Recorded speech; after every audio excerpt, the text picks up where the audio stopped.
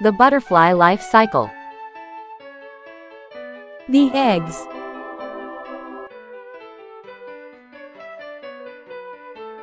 First, a female butterfly lays tiny eggs on plant leaves.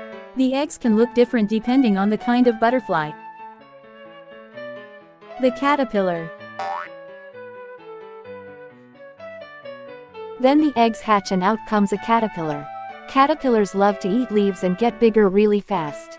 They have multiple body segments, 6 true legs near the front, and usually several pairs of tiny leg-like things along their belly.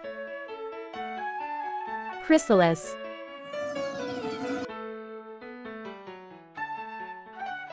Then after eating a lot, the caterpillar gets ready to change. It makes a special shell called a chrysalis to protect itself. Inside the chrysalis, the caterpillar turns into a beautiful butterfly. And one day,